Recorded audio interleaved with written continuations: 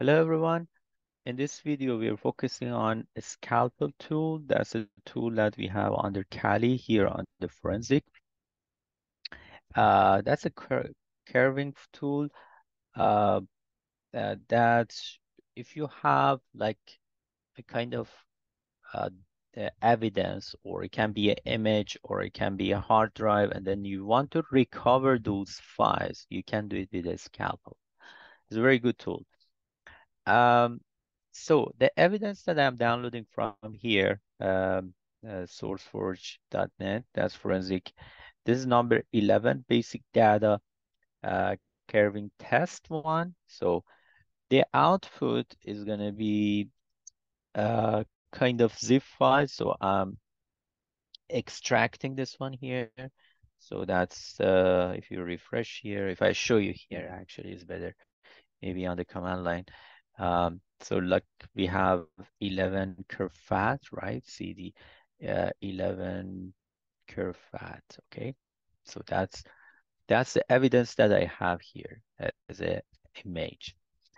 So one of the things that you should do before using this tool, usually the configuration, scalpel conf, this file, you select which type of file you want to search. So look, I have already uncommented this section. That means that I'm looking for a GIF and JPEG file. And these are the headers that I'm looking for. If you're looking for PNG, then like that, you can uncomment the PNG. Also BMP, then you uncomment the BMP file. So there are type of files here listed here. Any type of file that you want to be part of your search for recovering, then you uncomment that section. Once you have done, then you save this part. So the command that I am using, I need a kind of output folder for that. So I create a folder under here, mkdir my output. So, and I give a 777 to output to write under that folder. So then you use a scalpel. Um, so it is like that. That evidence that you have, 11, that's the name of the evidence that I have, dash O, that means that write it under this output folder. So the output folder is here, output, right?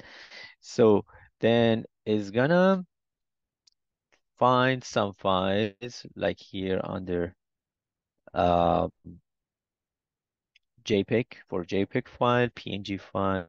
We don't have a PNG file. And then if you check, if I refresh that part, from here, or if I just go back, and so under output folder, you see that this one recovered, this one also another picture that is recovered. So look at JPEG 3, we have some files also recovered here. So basically this is very uh, like a good tool that we have under Kali for recovering files. I hope that has been informative for you guys, and thanks for watching.